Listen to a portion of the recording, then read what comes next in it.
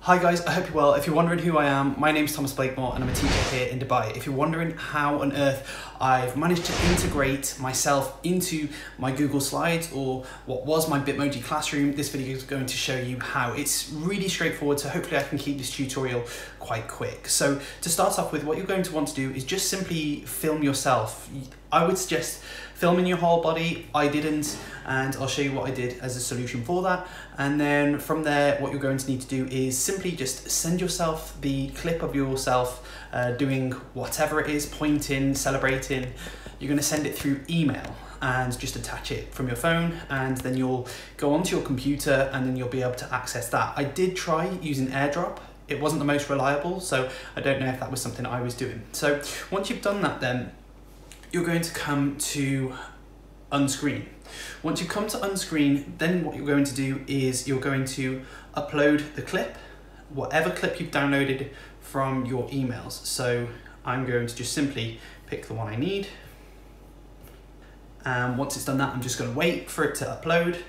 And you'll see unscreen is really clever because it creates that GIF for you. You're going to download that. You're going to download it as a GIF.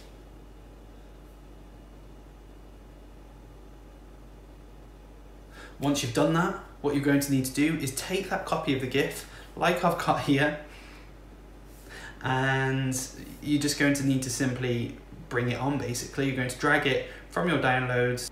So then you're just going to drag it on, and it's as simple as that. There's so many different things you could potentially do with this, and you could film your dog and have your dog doing something in your Bitmoji classroom. Well, it's not really Bitmoji anymore, is it? It's Teacher GIF classroom.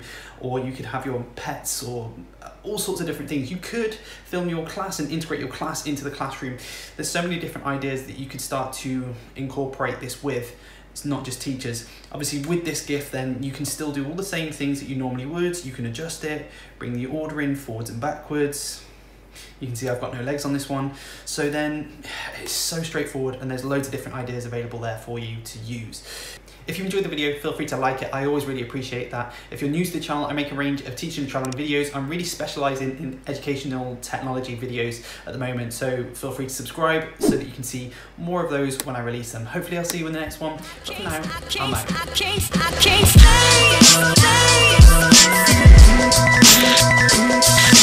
out.